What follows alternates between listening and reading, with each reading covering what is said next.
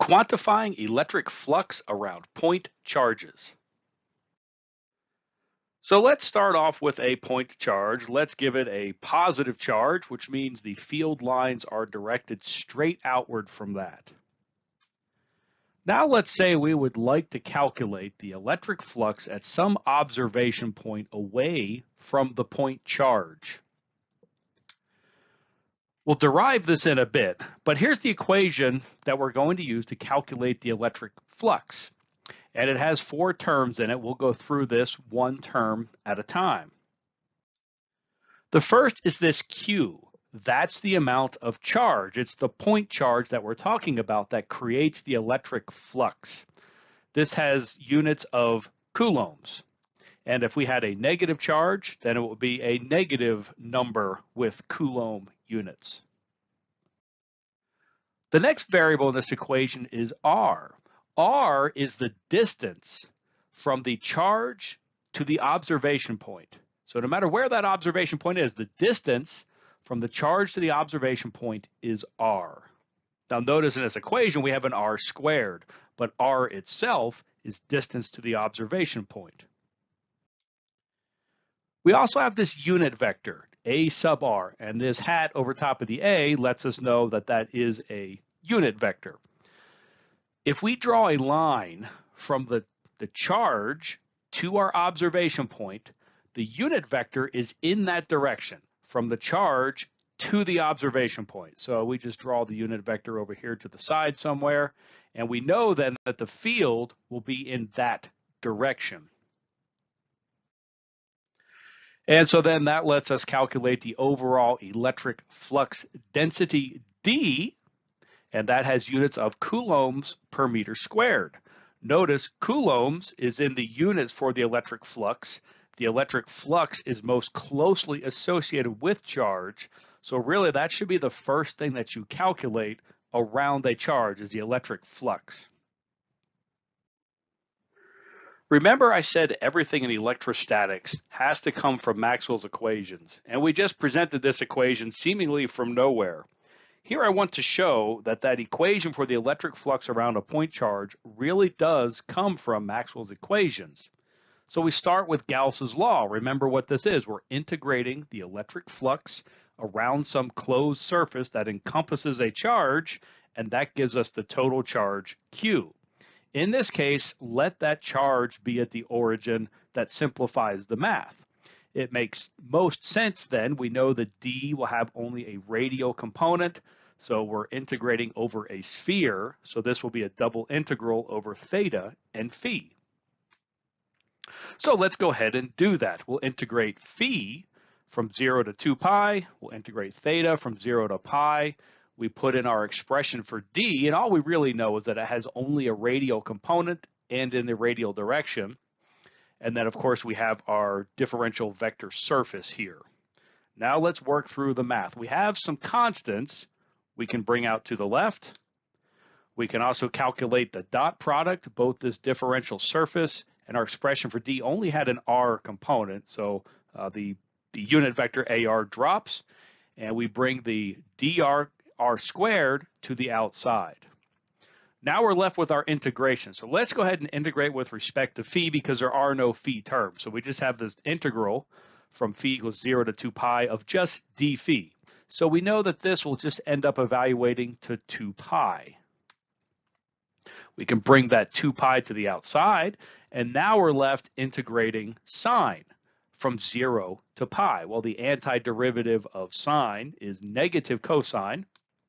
So we'll bring that negative to the outside, and then we evaluate our cosine of pi minus cosine of 0.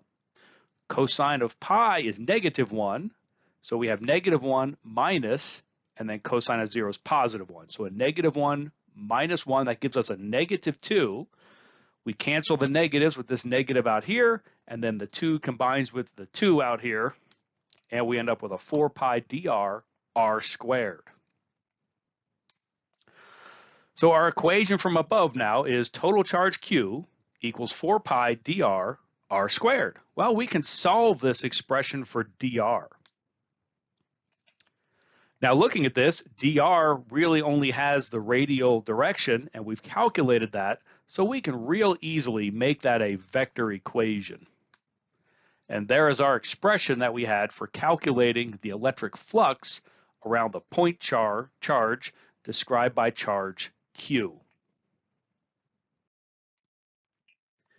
Let's look at this equation a little bit. Notice in the denominator, there's an r squared. And so that means the magnitude of the electric flux decays as 1 over r squared. And we might wonder, why r squared? Why not r cubed? Why not r?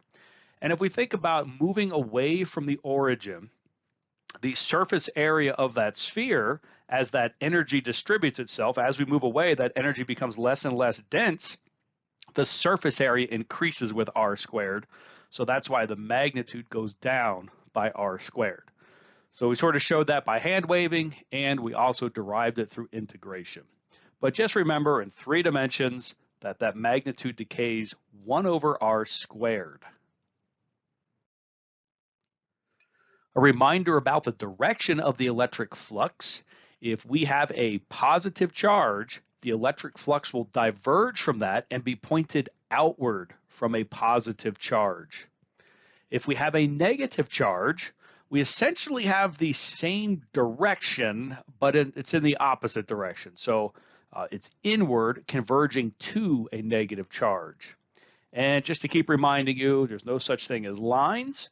These fields are really this smooth, continuous thing, much more like a fog or cloud. Here is a more useful equation that we'll use when we want to calculate the electric flux.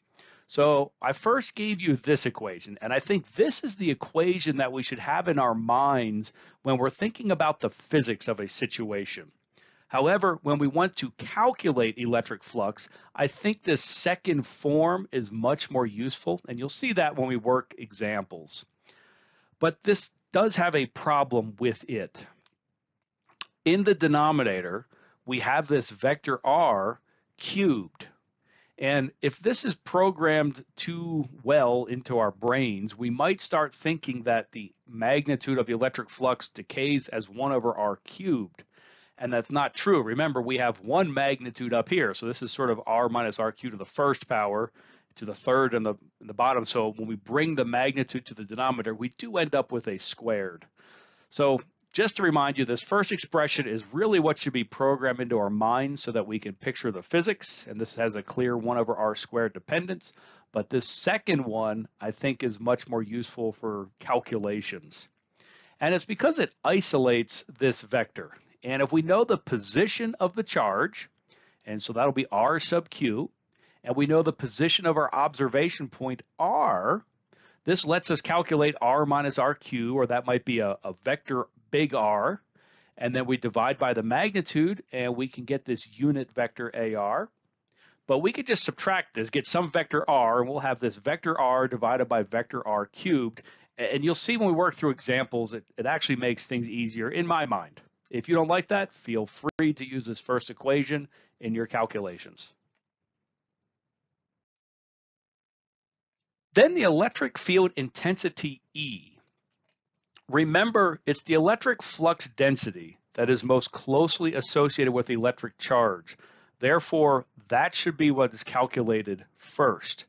If the question asks for the electric field intensity, by all means calculate the electric flux density first, then we'll use the constitutive relation to calculate the electric field intensity. So it would be the electric flux divided by the permittivity that this whole system is embedded in.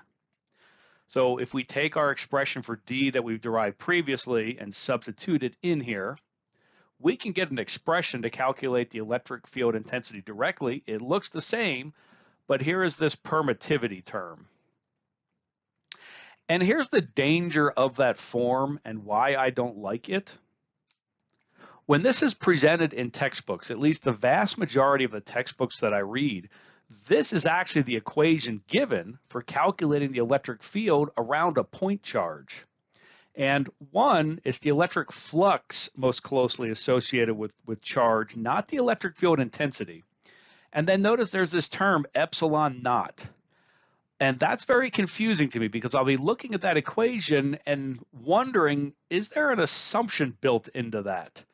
Is that really only for vacuum? Where is the relative permittivity term or the dielectric constant? Is this general for all things, or is that term just missing? I don't know. It's confusing. And it turns out there is a hidden assumption built into this that this is only valid for vacuum. Well, what if it's not vacuum? Well, okay, we just stick in the epsilon sub r, but it's not clear by looking at the equation necessarily that that's what you would do. So I don't like that expression. I like first calculating the electric flux, and then if the electric field intensity is needed, calculate that from the electric flux, and then you'll never be confused. Let's do a quick example to pull all of this together. And this will be in full 3 dimensions for fun. Let's say we have a charge Q sitting at position R sub Q. So for this problem, our charge Q is 2 microcoulombs, and it's sitting at 1AX plus 2AY. Then in air, we have an observation point way out here, and this is at position 6AX plus 4AY. We would like to calculate the electric field intensity out here at observation point R. So here's the solution, and we'll do this in 2 steps. First, we calculate the electric flux, then we calculate the electric field intensity. So here's the equation that I like to use for calculating the electric flux density, and it has the R minus RQ terms here, which I think is a little bit easier. So the second thing I'll do then is calculate the R minus RQ. So I put in our expression for R minus the expression for RQ, and I get a vector out here. And sometimes I'll write this as capital vector R. We then need the R minus RQ divided by the magnitude of R minus RQ cubed.